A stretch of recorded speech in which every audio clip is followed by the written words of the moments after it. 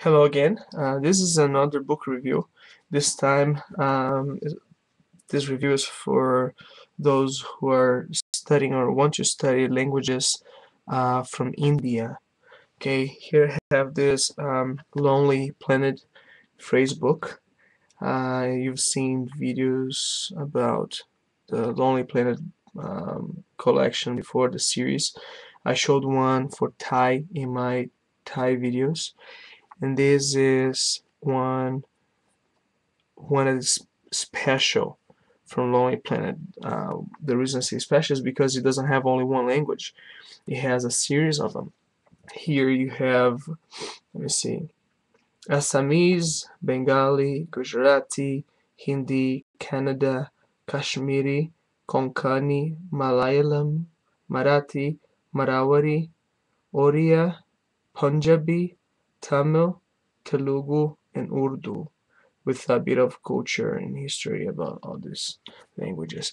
And the guy that had the idea of putting all those languages together, it is a genius because it is awesome.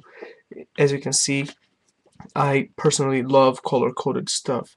So you can see here that each language has a color which is matched with the color of the edge of the page, so you can easily look for a language here and then find the language right here. Okay, the same language. Malayalam, Malayalam. Okay, so what are some of the good things about this book? First thing is that they have the distribution map for the languages in India.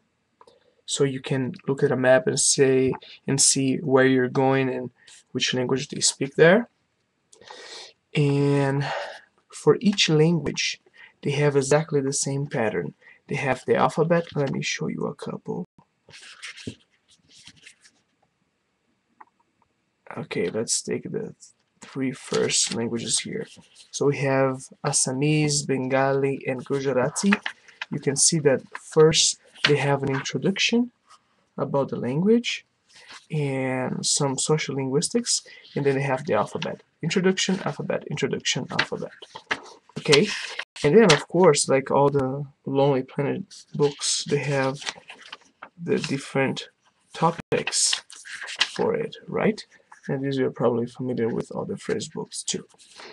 And then of course you have the English something, in this case English Assamese dictionary. And this happens with every single language on this book. Okay, each color here is a different language, so you can tell how much material there is here. But the most impressive feature that was pretty much pioneered in this book is that when you go to the index at the back and you're looking for one word, it gives you, see, you have all the languages up here, and it shows, for example, I'm looking for the word airport or something related to airport. Let's see if I can get closer here.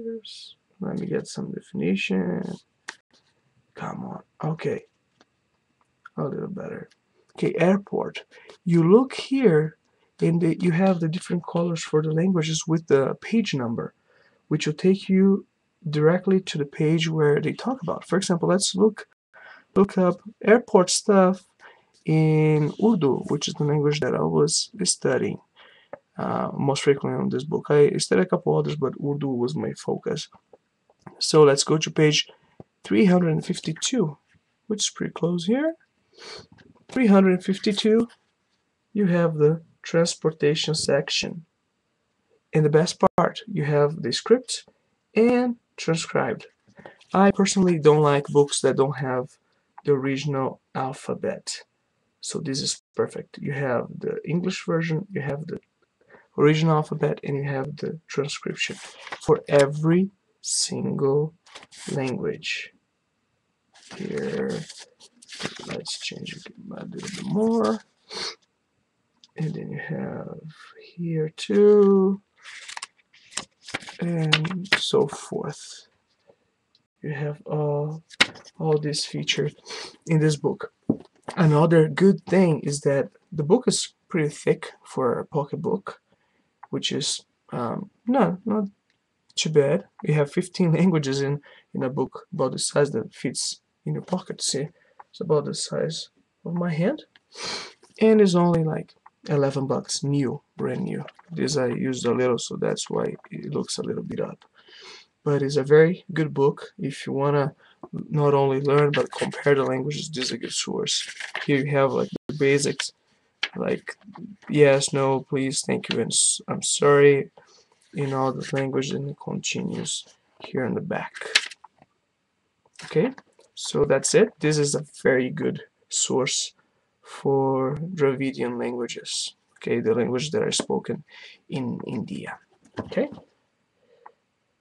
and that's it.